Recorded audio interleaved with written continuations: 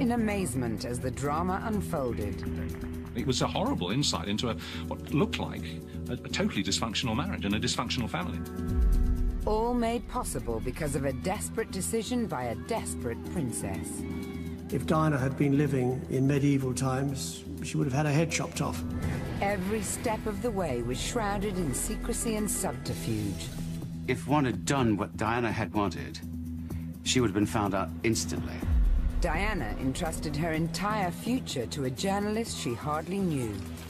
At that moment, she was gambling her life on me.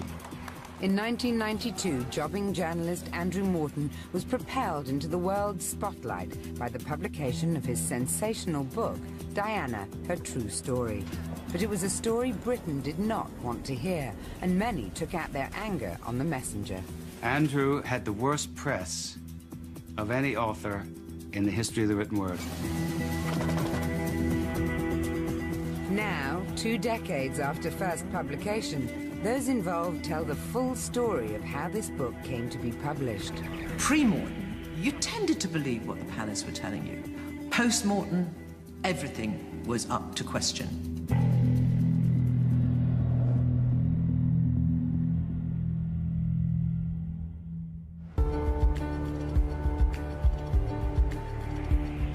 The royal family.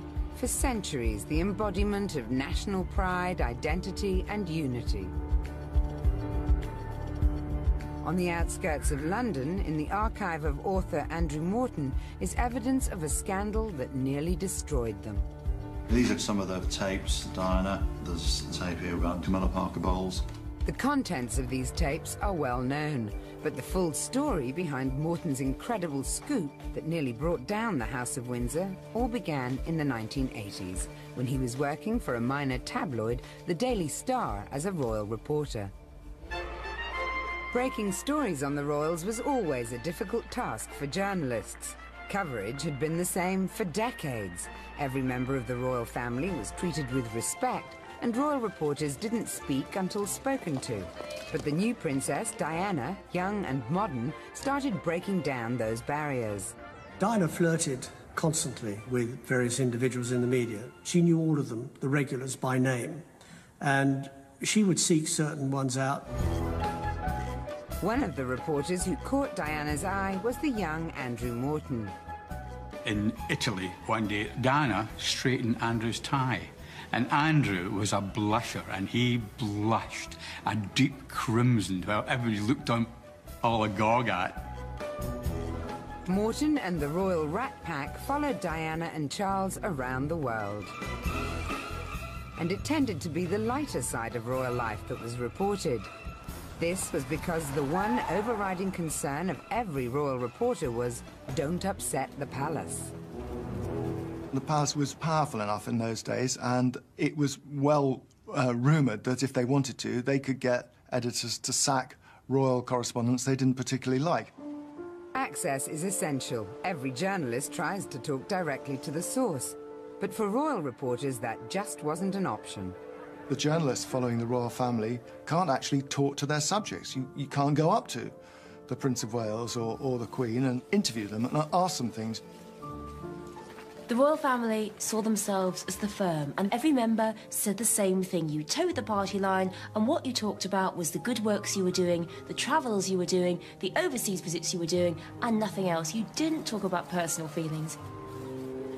It's a shadowy world, being a royal correspondent. You do deal with the press secretaries, the official channels.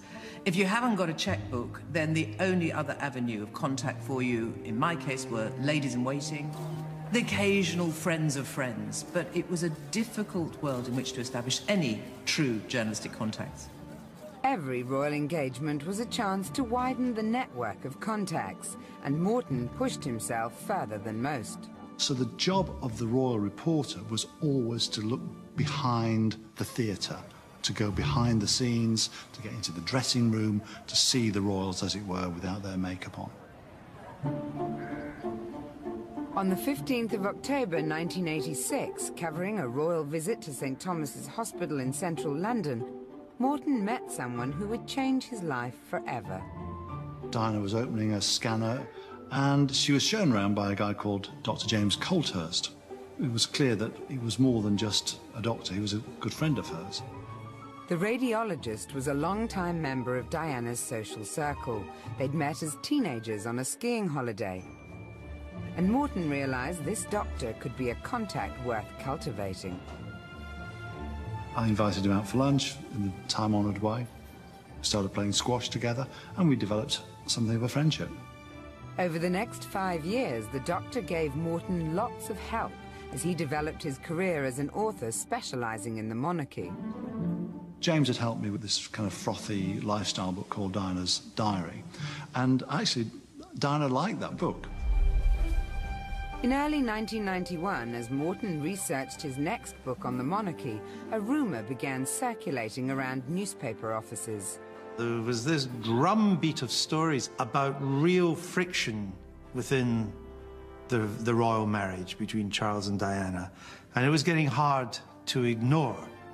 But no one would go on the record to confirm these rumours, so this story remained virtually unreported. What I didn't know at the time was that the War of the Walesers was becoming quite intense.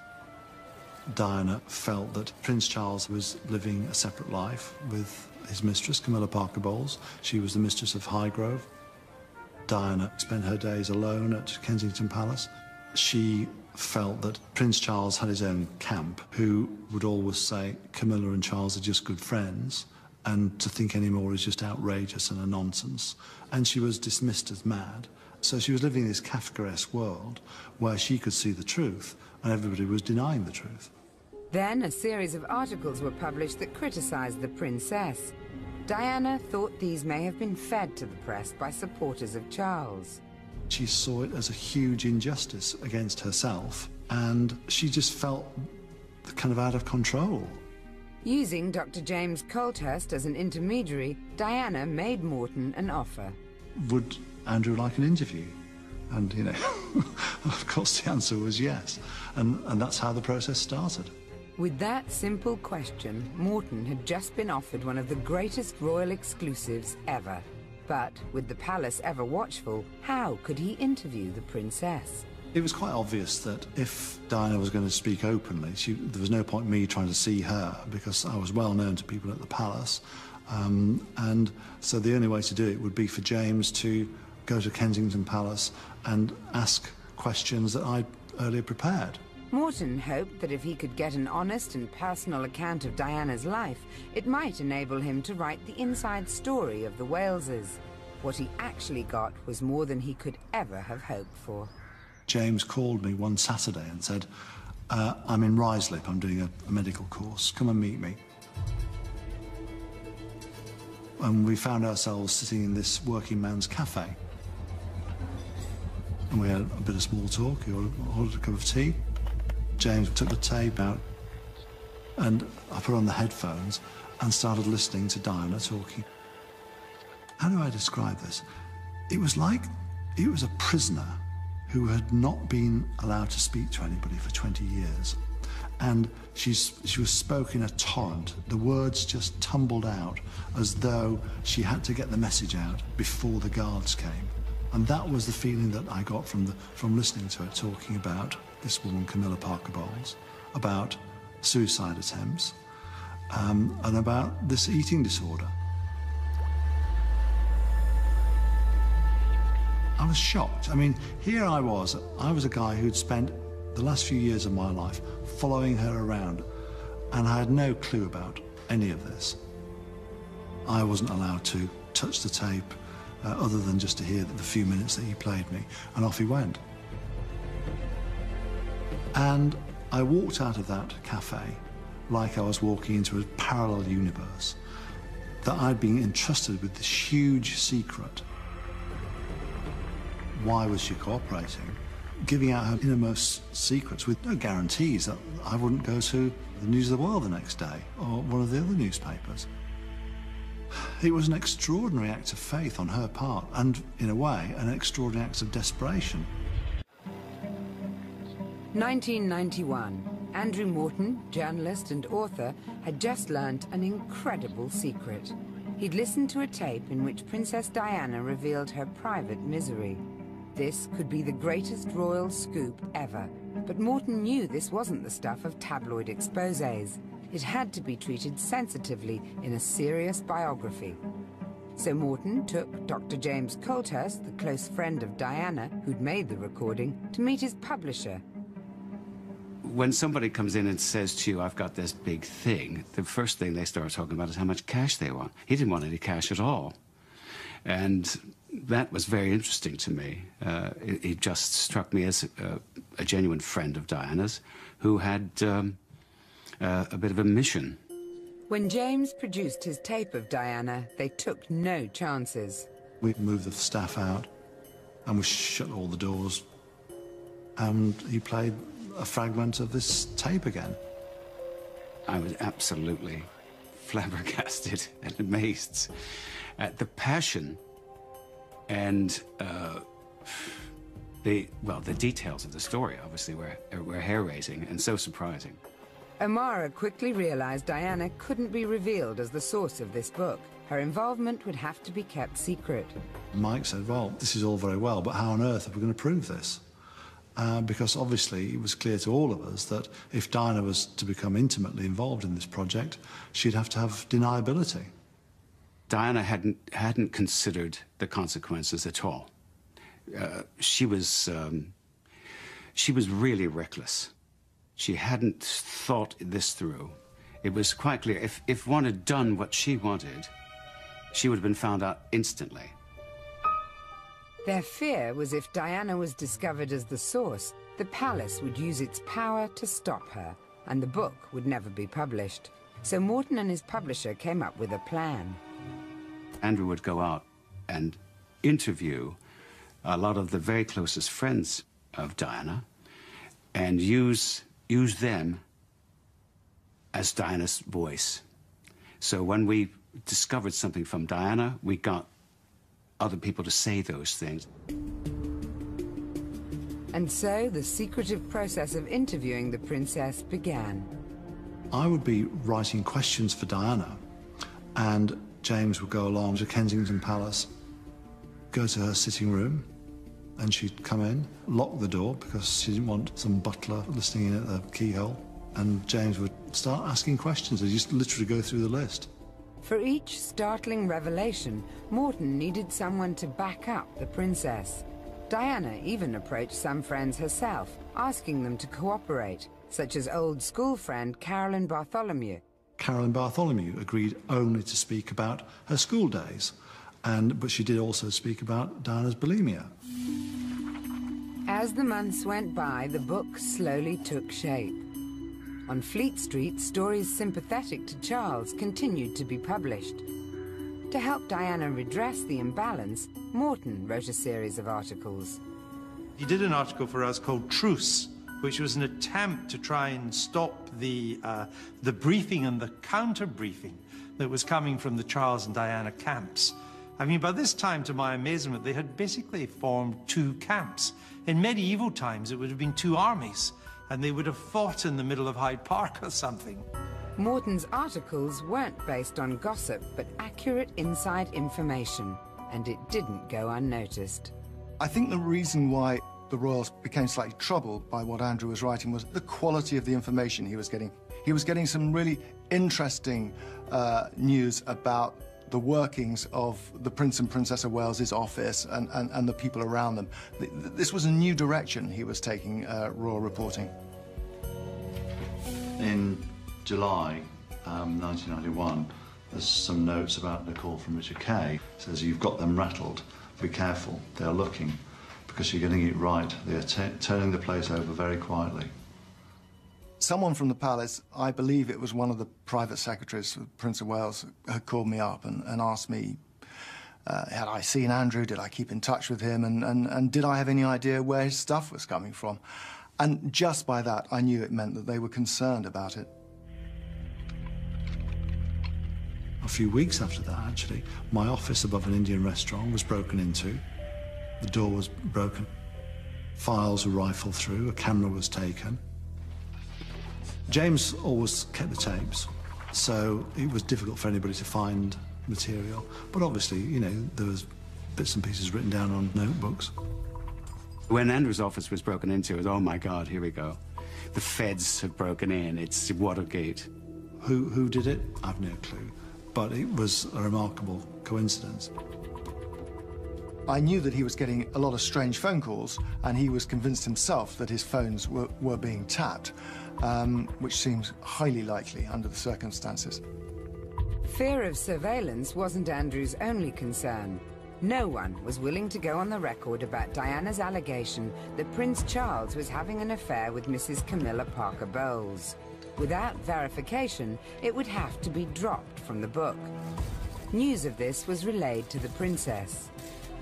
She was furious, and she was at Balmoral at the time, and she went to Prince Charles's briefcase and found a handful of letters and postcards from Camilla. She gave them to James, he let me have a look at them, and they left me in absolutely no doubt whatsoever that this was a relationship that was ongoing. Even that wasn't enough to prove that they had a sexual relationship.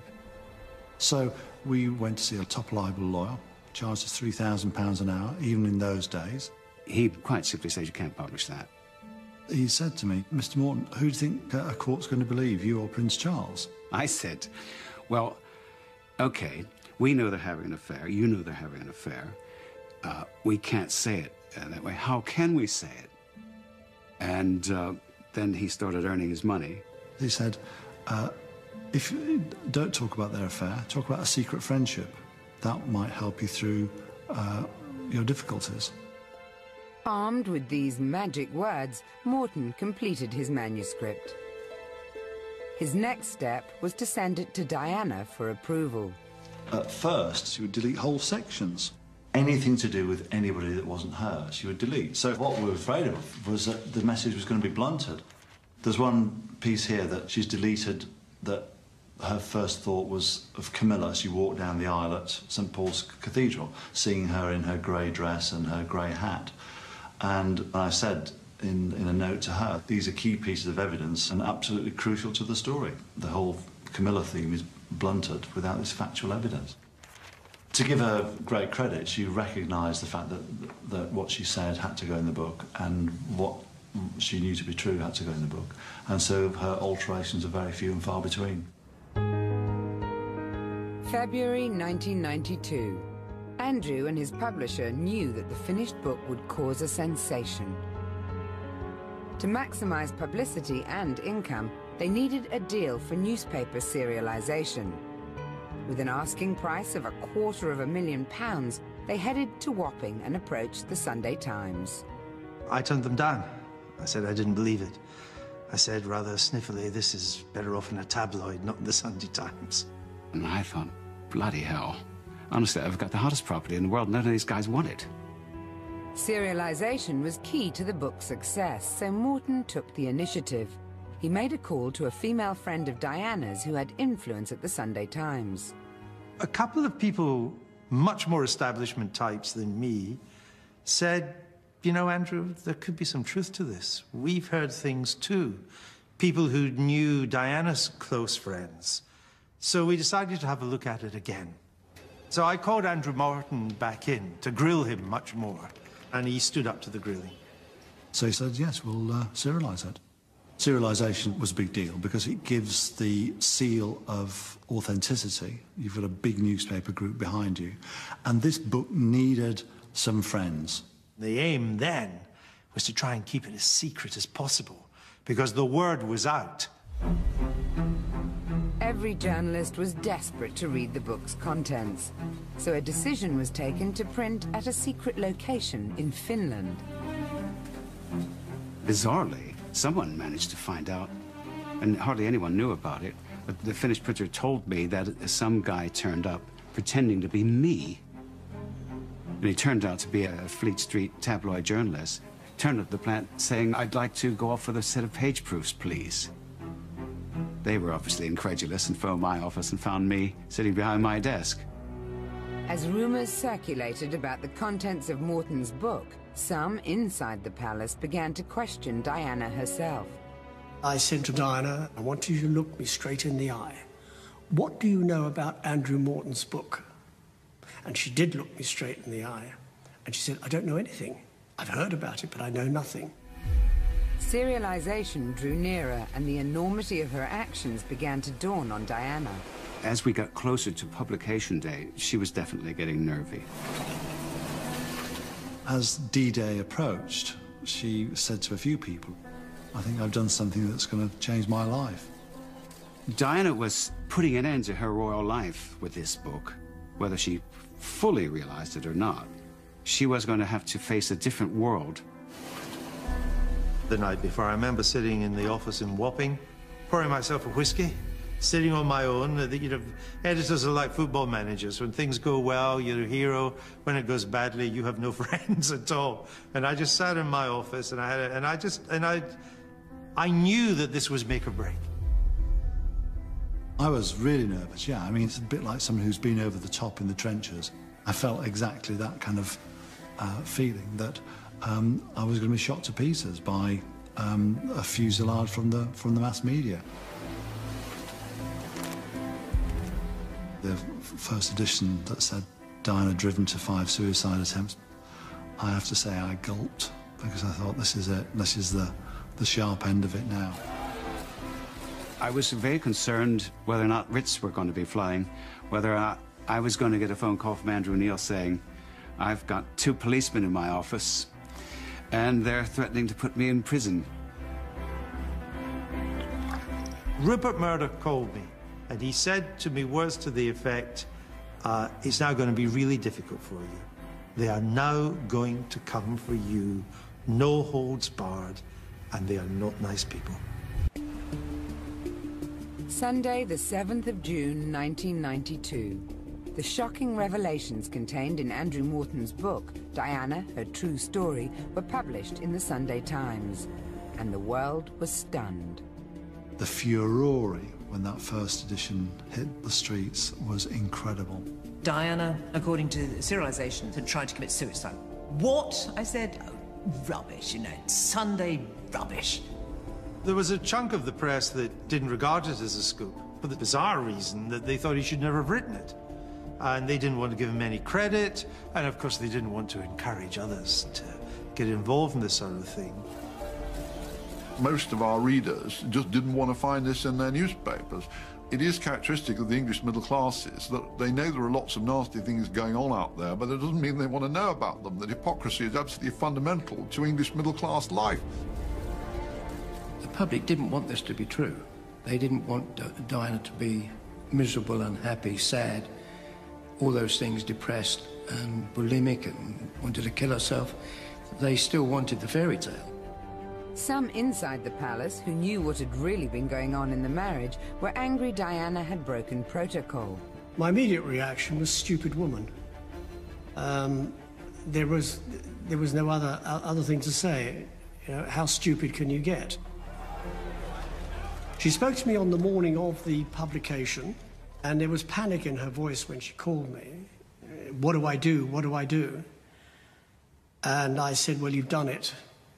There's nothing more you can do except go and pour yourself a stiff scotch and go and get drunk, because there is nothing more to be done. But there was plenty the press could do. Jealous of his scoop or skeptical of its contents, they quickly turned on the messenger.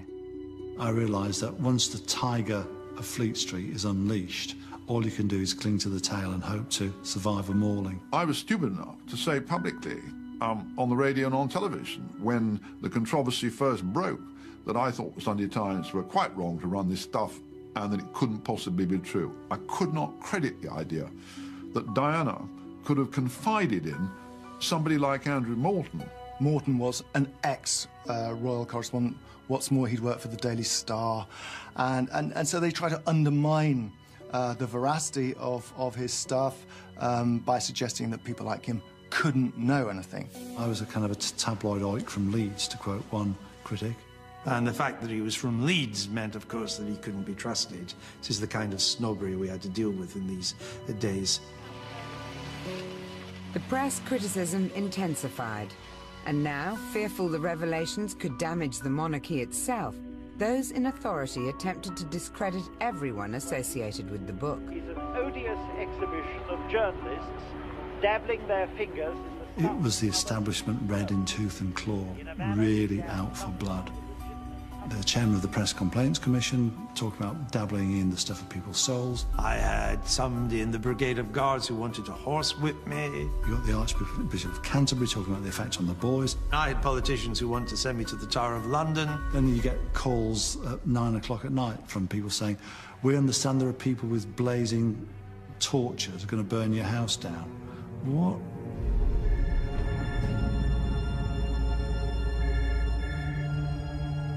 Death threats were made by an Irish paramilitary organisation of some kind to my publishers and passed on to Scotland Yard, and they took it seriously. It wasn't just Morton who was fearful. The media spotlight was now focused on some of the book's contributors, like Diana's old school friend, Carolyn Bartholomew. Had she betrayed her friend? I really can't comment on it. If the book and those behind it did not have the princess's blessing, Diana's story was in danger of being lost. The princess needed to do something. She was due to see Carolyn Bartholomew, and she was having serious cold feet about going. And James spoke to her, Carolyn spoke to her, and said, you know, you've got to go. You've got to show support for your friends, because they've stuck their necks out. Diana agreed to the meeting, and Morton decided to play the press at their own game. He phoned all the major newspapers, anonymously alerting them to the princess's visit. About 7 o'clock at night, Diana turns up, and William, Carolyn's husband, calls me and says, there are no photographers. Photographers had turned up, but had missed Diana's arrival and left. So Morton phoned an old friend he knew he could trust. I'm at home in Chelsea, and the phone goes. And the voice says, are you able to go to Caroline's house, be there for 9 o'clock, and Diana will be leaving at 9? You'll be on your own. Yes, I said. This never, ever to be spoken about. Right. So I go round, I get into the street, walk 50 yards up, camera ready. 9 o'clock, the door opens. I thought, crikey. Out comes Diana first, followed by Caroline and her husband holding the baby. She gave Caroline Bartholomew this enormous hug. Well, you wouldn't do that to someone who had betrayed you. And we took this as a clear visual symbol that Diana was telling the world that actually she had authorized what Caroline Bartholomew had said. Still, we didn't know that Diana had spoken, but if her friends had said it, then, and Diana had told them to, then it gave a whole new edge of veracity to the book. It wasn't necessarily endorsing. It was just Diana being manipulative when it came to the media. She once told me she was hunted and haunted by the media. But if you caught them on the one hand and rubbish them on the next, well, you can't help but being hounded. If you're asking for it, then it's going to happen. You can't pick and choose when they're going to do it. Although the photo convinced many the book had Diana's approval, others were still reluctant to believe it. Some of my executives, who were much more savvy and sensible than I was, formed up to me, not once, but repeatedly, and they say, Max, you've got to get real. The Morton story is true, that all this is for real, that Princess Diana has confided in this guy. She is unbelievably unhappy. This marriage is cracking up. You have got to start reporting this story. And I hung on and hung on, going on digging my hole ever deeper, insisting that this couldn't be true, that Diana couldn't possibly have done this. And, of course, I was absolutely wrong. It was a wake-up call for the establishment, because they had to start thinking, well, hang on, this isn't just some tabloid tittle-tattle. I want the great British institutions to survive and prosper. I don't want to be involved in bringing them down, and that's the end of town I come from. But that sometimes means, and it did in this case, that one failed in really doing one's job as a journalist.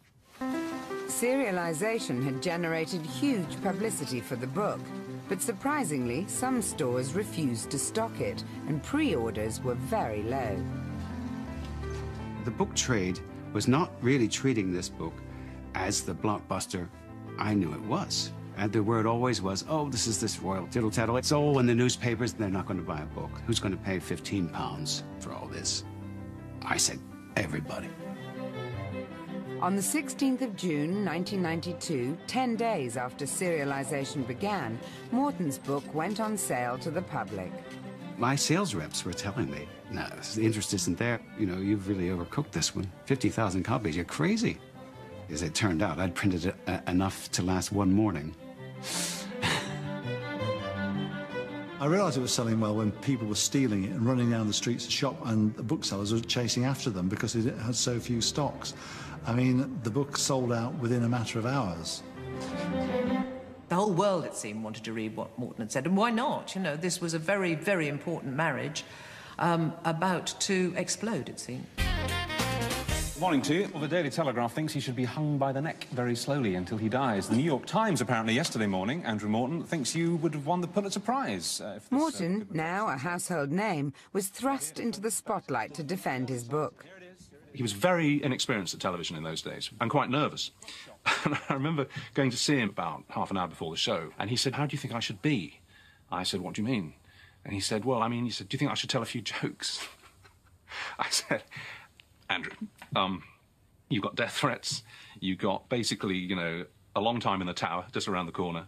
You've got most of Fleet Street up against you. And a lot of the public are up in arms and think you're a liar. Please don't tell any jokes." Just play it straight. Are you hinting that Diana may leave Charles? Because if she's not going to leave him, it really doesn't matter. It's their own private business, isn't it?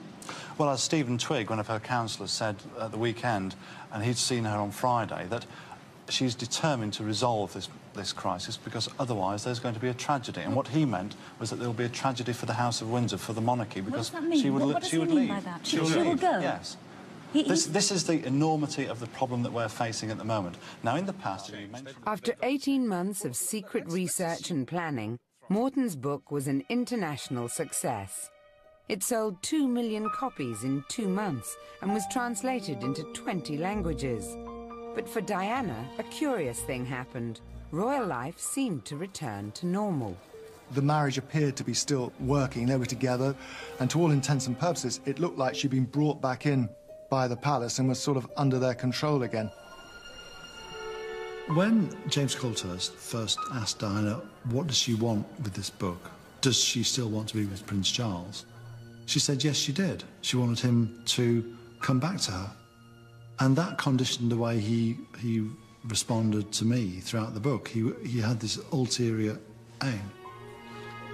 But when the book came out, the situation between Diana and Charles had got so bad, she couldn't bear to be in the same room with him. The thing was that none of us believed that the marriage could possibly go anywhere, but they had to remain married because at the back of our minds was the abdication crisis, and nothing like that's going to happen. But 6 months after Diana, her true story, was released, an announcement was made that would change everything. I wish to inform the House that Buckingham Palace are at this moment issuing the following statement. It had been 6 months since the release of Andrew Morton's book, the greatest scandal to rock the royals in modern times. And although the Prince and Princess of Wales were trying to carry on as normal, the cracks in their relationship were impossible to hide. It was a total charade, and that charade was exposed during their trip to Seoul in South Korea. The media had made up its mind. They weren't wrong. A lot was open to interpretation, but you see two people standing together, looking in different directions with a gap between them that you could put a double-decker bus through, then that speaks volumes. It doesn't need me to say anything. Most people still hoped that this marriage would get through whatever difficulties there were. They kept it on the road for a while, and the royal family tried to dampen things down. But as the year went on, it was clear it was all over. It is announced from Buckingham Palace that, with regret, the Prince and Princess of Wales have decided to separate. Their Royal Highnesses have no plans to divorce, and their constitutional positions are unaffected. It was a big deal. I mean, this is the future king and queen after 10 years of marriage. The fairy tale was ended. There was widespread shock. I mean, we all thought Charles and Diana had used the intervening 6 months since Morton to sort out a new life together. They would work it out. Her Majesty and His Royal Highness particularly hope that the intrusions into the privacy of the Prince and Princess may now cease. Once it became clear that Diana, her true story, was her true story, the ball game had changed, and people were not taking the palace's word for granted anymore. Because let's face it, they had been spun a story for years that was a pack of lies. I remember having a conversation with one of Prince Charles's press secretaries at the time, and he says, well, of course we knew all this all along, but we couldn't say anything. I said, well, you were feeding us a lie, and you were lying to us, in short. Yes, but we had to. I mean, think about the alternative, and I can see their position. But yes, we all thought that we'd been conned somewhat. The press no longer took the palace at their word. They were determined to uncover the next big scandal. It was open season on the royals. Royal reporters were on a warning, I suppose, from their editors to go out and get something, so there was a lot of digging going on. We probably were more aggressive in the weeks and months after the Morton book, simply because we felt that there must be more than this. Would you run out of film? And with a little digging, then maybe we can come up with some more. And sure enough, within a matter of months, 2 or 3 months, some quite astonishing things came out. Both Diana and Charles were victims of phone tapping. Squidgygate revealed Diana's close relationship with James Gilby, and Camillagate was a huge embarrassment for Charles. These tapes had been sent to the press years earlier, but were never published for fear of upsetting the palace. Morton's book had opened the floodgates. These tapes had been around. They'd been around since before Morton's book. But suddenly, in that febrile atmosphere, in the summer of 1992, there suddenly seemed an appetite for anything and everything. After this humiliation in the press, Diana and Charles went on the offensive. Both gave television interviews that were every bit as frank as the revelations first exposed in Morton's book. I said to the Prince of Wales' private secretary, you're all bonkers. This is absolute madness for the Prince of Wales to tell all, to put his side of it. And the private secretary, Richard Aylard, he said to me, but we've got to do something. And I said, but why? I said, the Queen's done brilliantly by doing absolutely nothing all these years. It was airing dirty washing in public. Unfortunately, being members of the royal family, your washing is already being aired for you without you having done anything about it. But when you start doing something about it, then the lid's got to be put on it. And that's when the Queen stepped in and said, OK, you two, make up your mind. Are you going to stay together or are you going to get divorced? But this can't go on like this, because it's damaging the institution. 4 years after publication of Diana, Her True Story, the future King of England and his would-be Queen were divorced. Diana immediately cut all ties with the palace and tried to resume a normal life. The press kind of backed off, but there's a group called Paparazzi who didn't back off. They saw a very fast and lucrative buck to be made, and they pursued her relentlessly. She couldn't move anywhere without a lens within feet of her face. Because she had no protection, she had become a business for freelance photographers. Just like, you know, wolf cubs. Once she ran, they ran with her. Diana told me how she felt hounded by the press, how she didn't use the word hounded, actually, she used the word raped. She felt raped by the press. I got to know Diana, not well, but as well as most newspaper editors of the time did, and she was a very sad and lonely figure.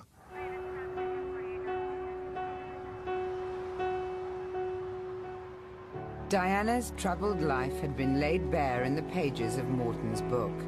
Because of this, the public felt a connection to the princess more than any other royal. With the nation in mourning after her tragic death in 1997, Diana, Her True Story, started selling in its thousands once more.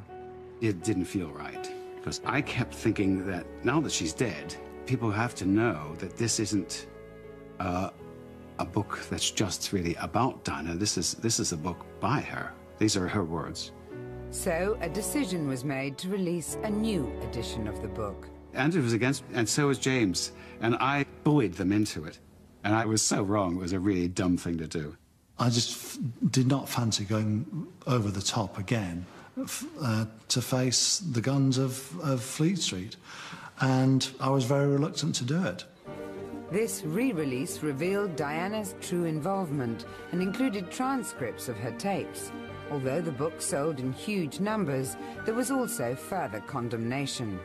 I should have seen it coming, this tsunami of outrage and abuse, which hasn't really stopped today. I mean, from Andrew's point of view, Andrew is a famous author, but he took the hit, not so much me.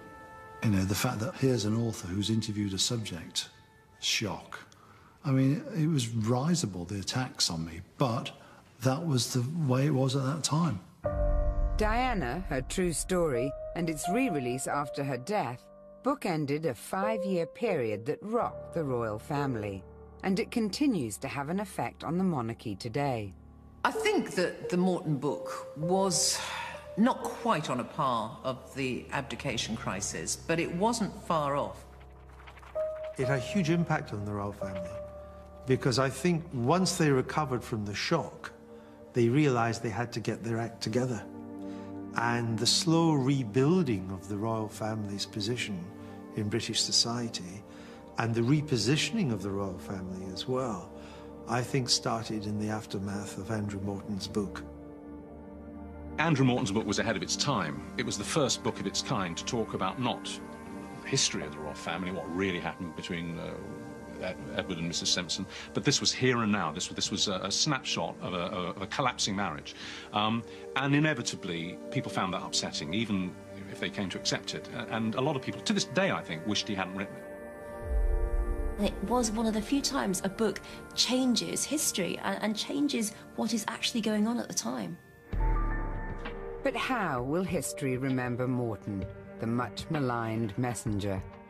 He was probably one of the best royal journalists ever to do what he did. There's people today who claim they're this, that, and the next thing, and again, they're the meringue makers of this world. There's very little substance to anything they say. Whereas Andrew Morton pulled the curtain back and said, look what's going on in here.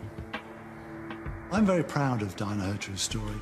I'm glad that the book came out and, in some ways, helped Diana achieve what she always wanted to achieve, which was freedom and a degree of personal happiness. Andrew has had the worst press of any author in the history of the written word, I would say. What has Andrew done? He's published biographies of various people that sell rather a lot of copies. People like reading them. He's published the most sensational, most influential